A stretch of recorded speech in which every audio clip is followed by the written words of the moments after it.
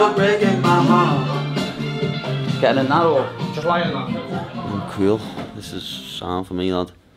£10 when I'm this hydrated and I'm this look like, well, not that little body fat, but my body fat's lower than it was years ago when I used to kill myself to make weight. Muscle mass is higher, much easier to sweat. This is nothing, lad.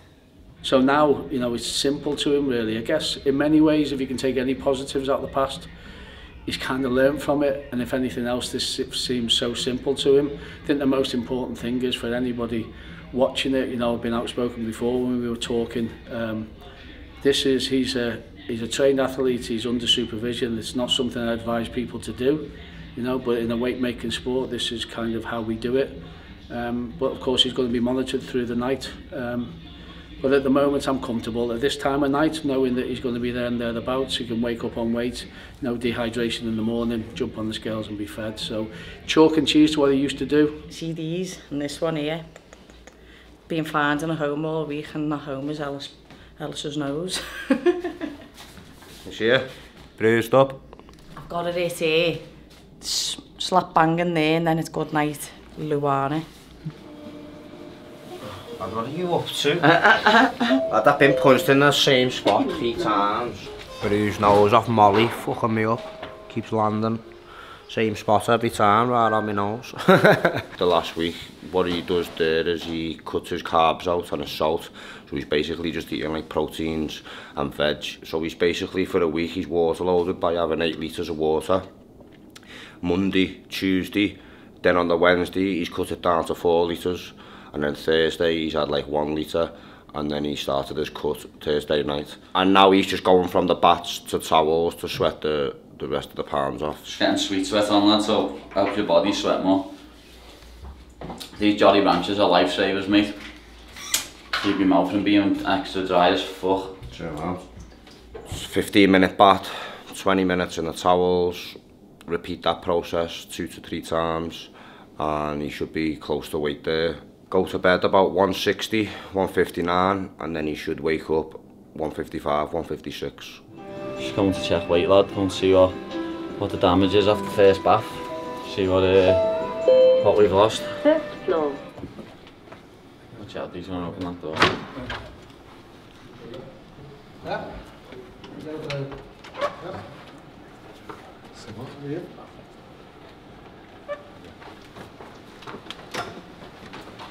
What is it there? I want to look forward. 160, 1.2, yeah, nice. You happy with that? Yeah, sound that. Fat lad. It's that one. I'm taking that and putting it in my pocket. I'm going to sign that and sell it to charity. I'm going to sign this. I'm going to sign this and put it online, and we'll sell this. That'll make some money for little baby Lee and some charities, you know what I mean? Funny, we've just bumped into my opponent. Just seeing him at the scales. He's weighing himself just like me, but you know, it's not like hand sanitizer, boy. Me and Vargas have got, it's a mutual respect, even though we both have said things about each other in the media. That's what you do in the build-up to a fight. I still think he's not the best fighter, but I still show him all the respect in the world, because he's still coming to London and fighting me in, not my own backyard, but in my own country. And hats off to him. I had a lot of other fighters would have turned this fight down and said no, but he's backing it up and he's here, and hats off to him, lad. I appreciate him taking the fight and coming over, and a lot of people said no. So we just walked past each other, give each other a little smile. You know, it's nothing like that. We're fighters, but we're also professionals. And none of this bullshit hitting each other at weigh-ins and fucking trying to start drama like idiots. That's what unprofessional cowards do. Nice one, fella, thank you. Yeah, just a little FaceTime off my mate there. My mate Maz works in London. Paddy's mood's always pretty good through weight cuts, to be fair. He's so good at them. He's probably the best person I've ever seen at them, to be fair. He literally just gets on with it. Doesn't moan, doesn't bitch, doesn't do anything, just literally treats it like a professional. Lad, I've had to sit in these before for hours. Like, haven't I had? Like, hours when I've been sitting here contemplating killing myself, where it's that bad. Like, where you're sitting there thinking, oh, do I even want to fight? Do I seriously want to do this to myself? And now I'm sitting here giggling, laughing, because I know this is easy. This is light work. Like, I haven't got to worry about this. Spinning my head around and taking my body under all water night. Well done. 20 minutes in this and then Probably 15 until now. fucking rotisserie chicken. I was going to say, 72. 159. 59, yeah. Don't do no more tonight. I actually think, you know, you took your bills off, you were doing the 158 because it fluctuated then. Still, yeah, 158. Yeah, I'm not going to do no more tonight. I'll do some in the morning if I need to, but I don't know if I will, lad. Could wait, I can't wait.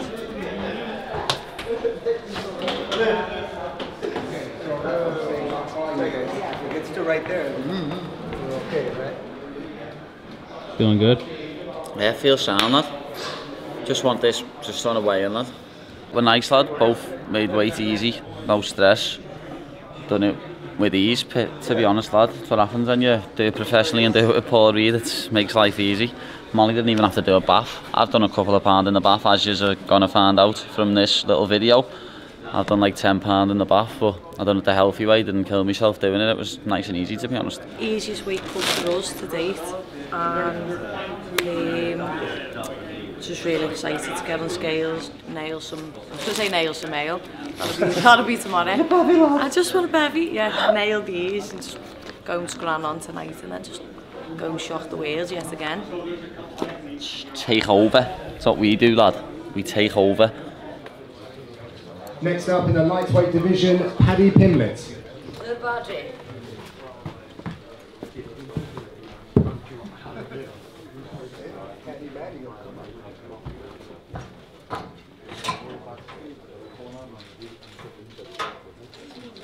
$55. 155 for Paddy. Thank you, sir. Yes, yes. 55 as well, not 36, 55. Next up in the women's flyweight division, Molly McCann. Hey guys. Hi, Molly. Hey girl, hey. Hey. Guess who didn't have one battle son, eh? You know that guy? They're going Nick and 3. 25. 2. 125 for Molly McCann.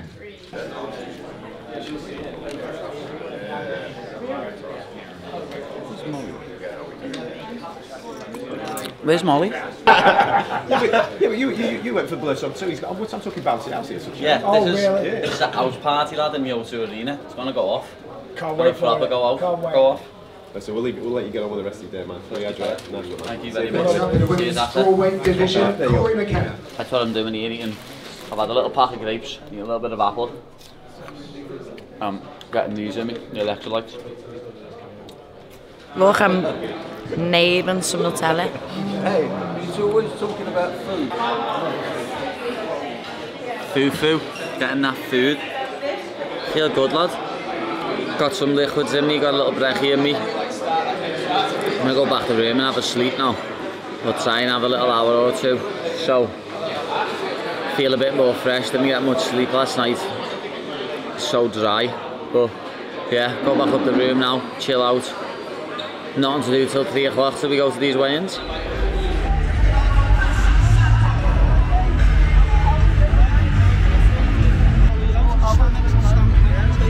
Just follow me. Just follow me.